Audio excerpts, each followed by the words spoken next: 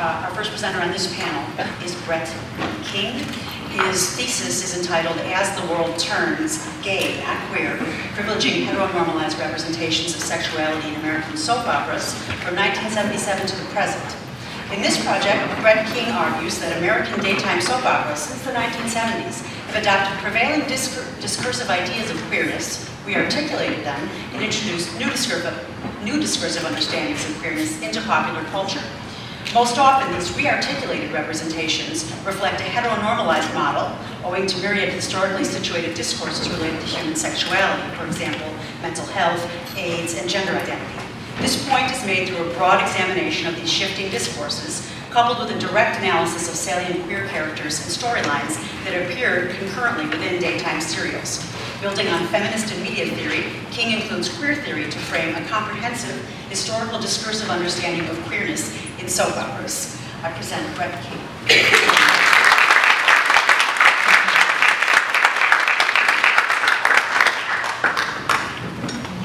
Thank you, Anne, Far, and everyone else who's here today. How the hell can anybody respect the opinion of a man who would put his hands on another man? That was the question Blake Carrington, the patriarch of ABC's primetime soap opera Dynasty, aimed at his gay son in the first episode. Moments later, the senior Carrington added, I forgot. The American Psychiatric Association has decided that it's no longer a disease. It's too bad. I could have endowed a foundation. The Stephen Carrington Institute for the Treatment and Study of Faggotry. This exchange, which underscores an understanding of queerness dictated by medical experts, laid the groundwork for what would become one of soap operadom's most iconic gay storylines and characters. Since that time, however, many academics who study the culturally and socially inscribed representations of sexual identity in soaps have failed to look beyond the significantly problematic Stephen Carrington character and storyline for examples of queerness. This is especially true of analyses that focus on soaps that air on network television in the United States, which often highlight primetime programming but ignore daytime. Further, these academic studies typically focus on the ostensibly positive or negative qualities these representations embody, rather than looking at the role of discourses, the culturally sanctioned ways of understanding and discussing a subject, in producing mediated representations of queerness. This project takes a different and more comprehensive approach.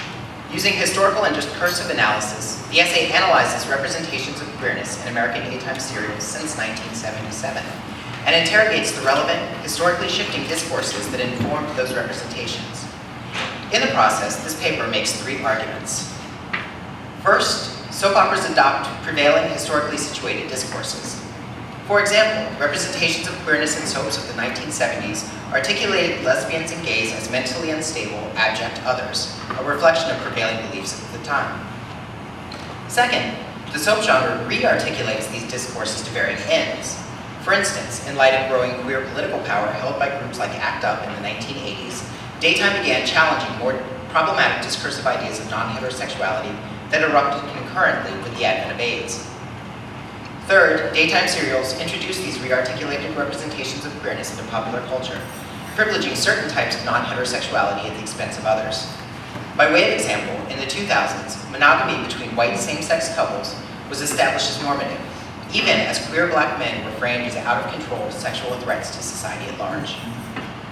This cycle of adoption, re-articulation, and introduction is demonstrated over the course of 4 parts in my paper, which look individually at the decades of the 1970s, 80s, 90s, and 2000s. A significant component of this work is the argument that representations of queerness in soaps have been heteronormalized over the last 40 years. Characters have been transformed into what Jen Bacon calls queer clones, which have been sanitized for broader consumption. They function to restore gender norms even as they disrupt other heteronormative notions. This has been the result of shifting discourses linked to queerness in the public realm, such as psychology and AIDS, converging with attempts by producers of daytime serials to represent queerness in a way that will maximize viewership and placate sponsors. As a result, those sexualized identities currently most underrepresented in soaps are the ones who do not readily conform to Western understandings of appropriate gender and queerness. Instead, viewers receive representations closer to the heteronormative center, or in essence, heteronormalized homosexuals. And the farther from center the characters are, the more derisively they are represented. Daytime serials are used for analysis purposes because the longevity and serialization of the genre generates powerful connections between audience members and characters over time. As such, understanding the discursive knowledge about queerness that is encoded in soap storylines is imperative, as the characters therein function simultaneously as the product of discursively produced knowledge about sexuality and producers of knowledge about sexuality for audiences at home. In the interest of time, I offer the findings of my final case study, one of 9 total, which uses the series Passions as its primary text, and which looks at melodramatic representations of Black queerness and intersexuality, moreover, in the millennial decade. With the introduction of Passions' blackmailer character in 2006, eventually revealed as Vincent Clarkson, the series' portrayal of queerness became problematic. Originally written as a mentally unstable, gay Black man, the Clarkson character was coerced by his grandfather into attacking the citizens of Harmony, Passion's fictional community. He committed a litany of heinous deeds, including rape and the murder of at least 2 people, one of whom was his half-sister's lesbian lover.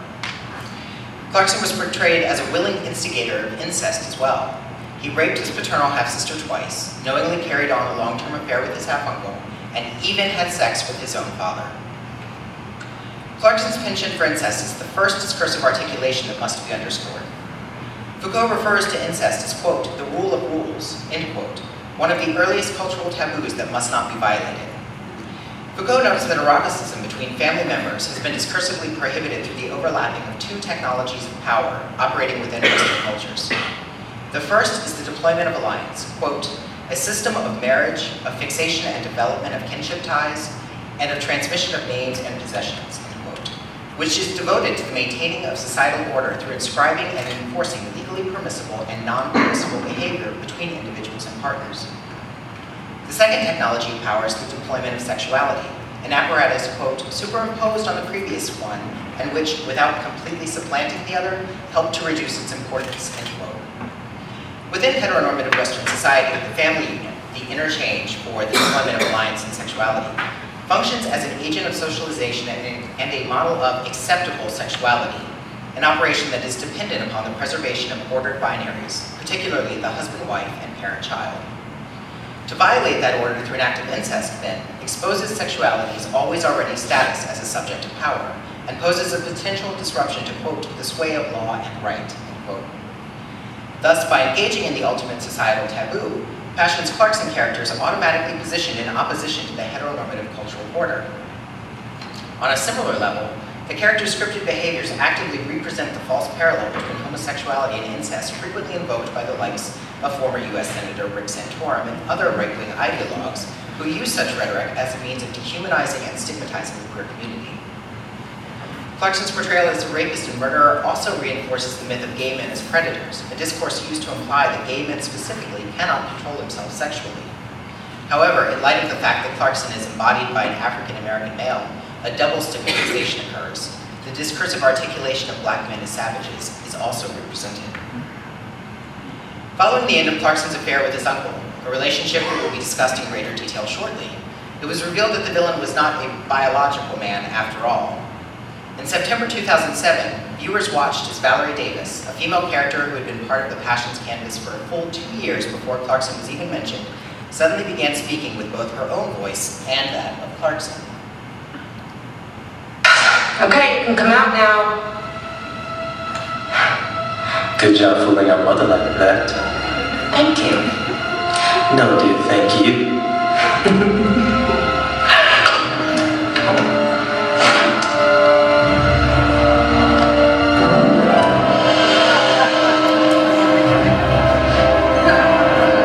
You should have a hard time believing I'm gone for good, because I'm not. Your mother, the little boy, is alive and well, and mad as hell.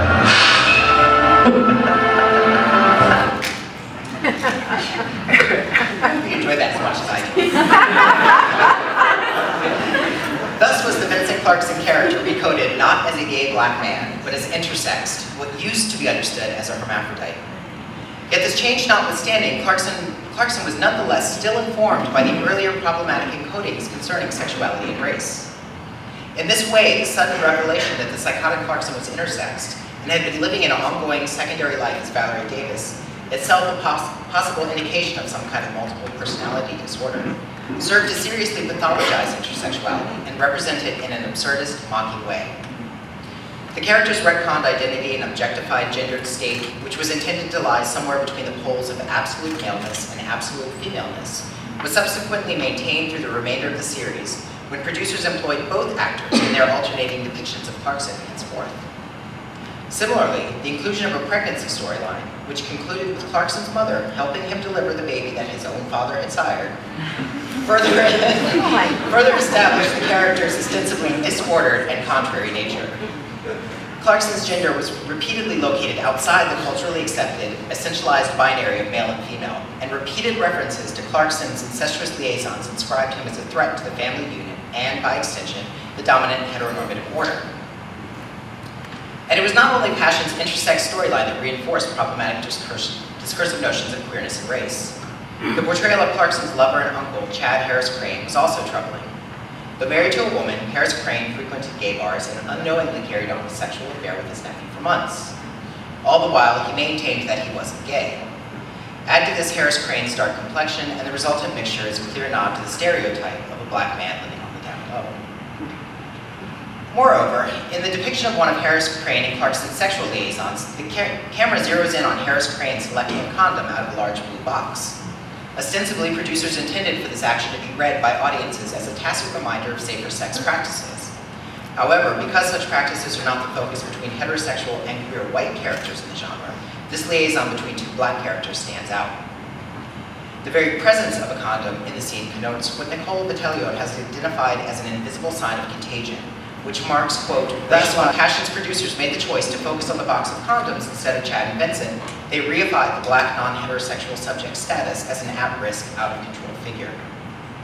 This understanding is further highlighted by the fact that, unlike depictions of same-sex eroticism between white gays and lesbians that came before and after, the sexual encounters between Harris Crane and Clarkson are neither employed nor post-coitus, but rather aggressive and in public spaces. The end result of Passion's treatment of the intersection of sexuality and race is that queer characters of color were pathologized, both mentally and physically. Similarly, through the story and scene elements that inevitably became the focus of their relationship, in essence the objectification of intersexuality, the focus on condoms, etc., these figures and the identities they represent were discursively marked as being different from and less than white queer subjects.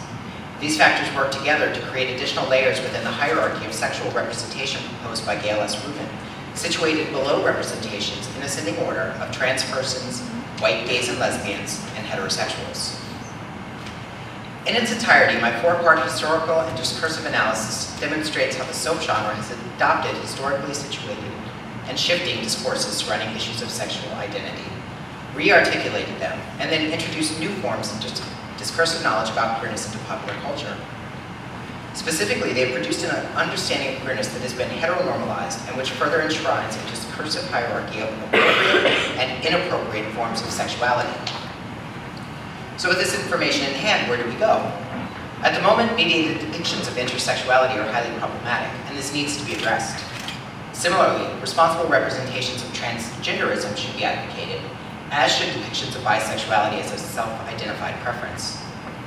The relationship-dependent conventions of the soap genre and other mainstream forms of popular culture would also seem to exclude any possibility of asexuality being represented.